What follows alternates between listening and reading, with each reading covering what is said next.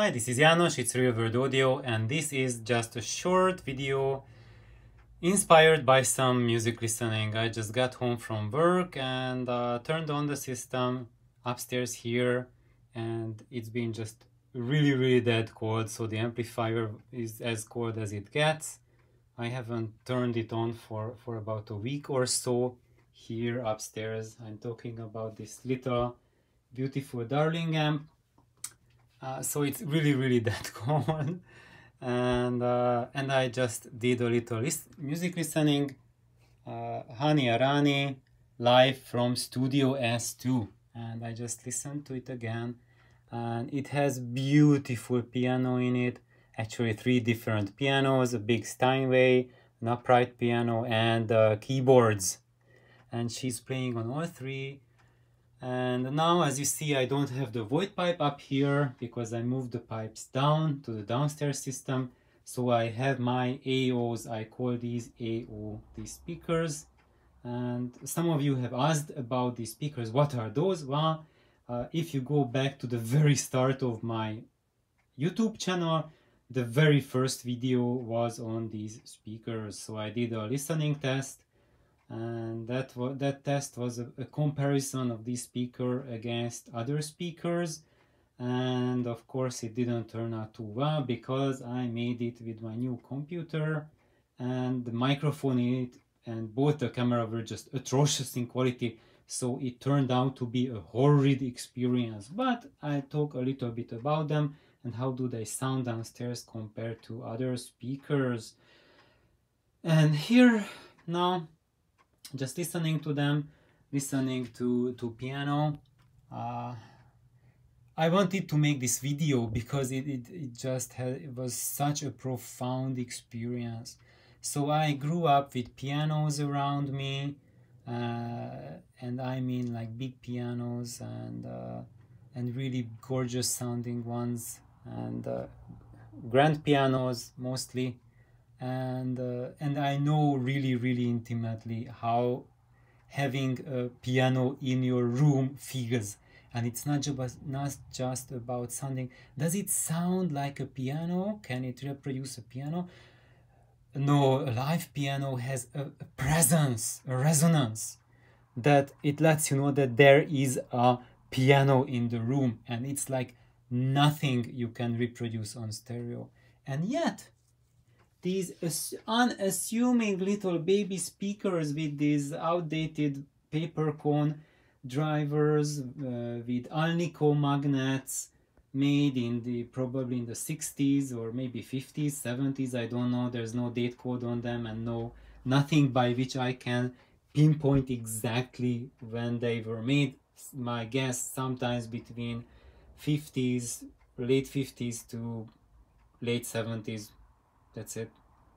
And driven by this darling amp, which has about maybe less than 3 watts, maybe about 2 watts per channel output.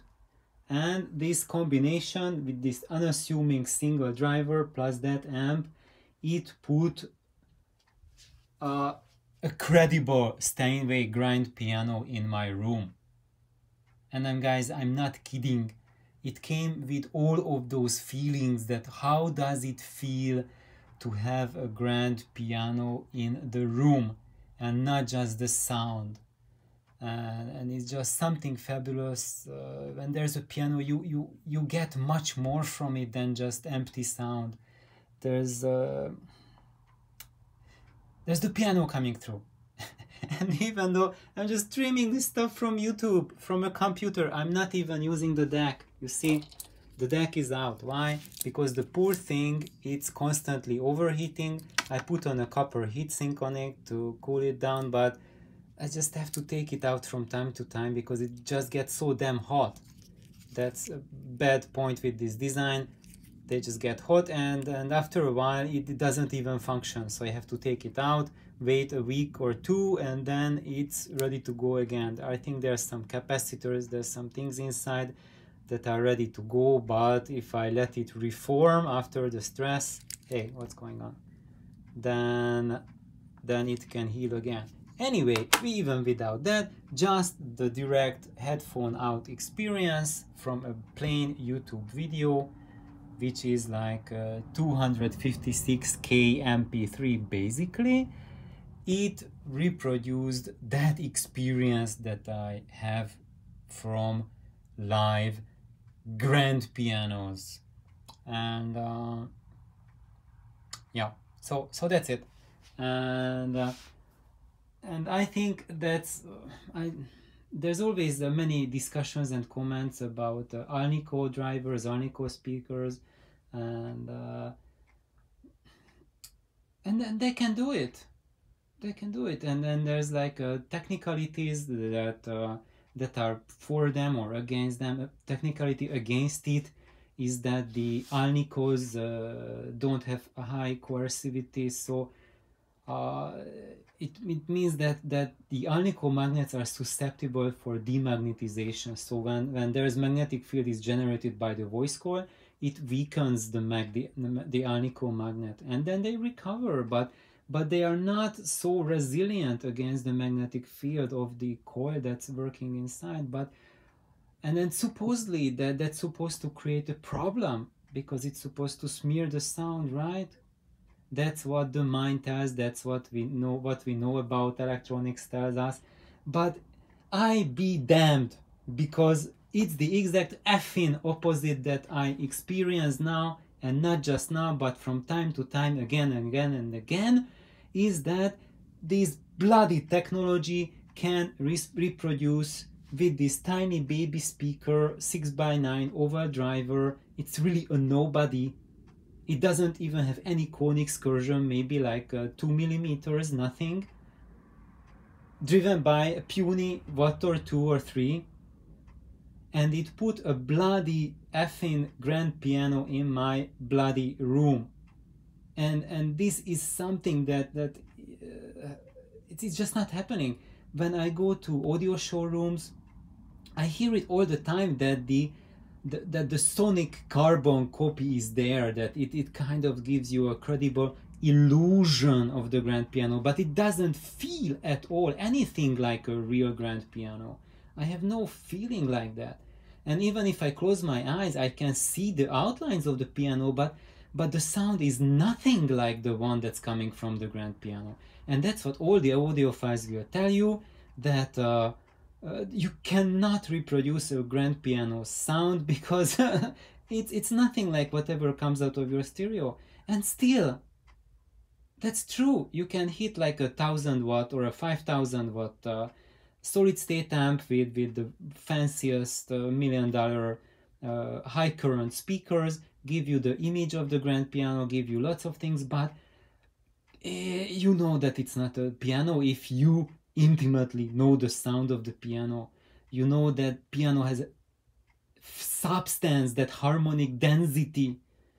It has a life. To me, these music instruments, they have life. It's a living being connecting you to the world of music. And when we have our hoity-toity mainstream stereo gear, it gives us an illusion, yeah, but it does not put that living soul in the room. And that's what just happened with this totally unassuming little combination. And guys, in this amp, I have the budget Hammond 125 ESE output transformers. They shouldn't be anything special. They were like $65 a pop when I bought them 20 years ago. Of course, I tweaked them a lot so they perform at a little bit higher level, but I am still bound by the amount of inductance that this has, which is not much. So technically, the bass, the low end, should be totally unassuming coming from here. And yet, I had a totally real grand piano experience. And let's see. So I have this app that I showed last time when I recorded at the orchestra. I used my cell phone, and I put that app on the pad as well. And the pad, actually, there's a kind of a big mismatch between the phone and the pad. the pad measures 18 dB more than what the phone measures, and so it's when I read the results, I just take off 18 dB from what I read. So here the scale says like it goes here to the top one is between 100 and 120 dB. So we need to knock off 18 dB. So basically the music was getting close to 100 dB. It was like 98, 99 dB peaks here. And look, even down to the 25 Hertz mark, which is the lowest line, there was still quite a bit of energy coming through. And you would think that why is there such low frequencies? Now I'm just talking and it's showing like 25 Hertz. And yeah, actually I feel that that's me and the room interacting. As you see, like the majority of the energy is right here in the 100 Hertz, 120 Hertz through the, what's that? 500 Hertz range. House!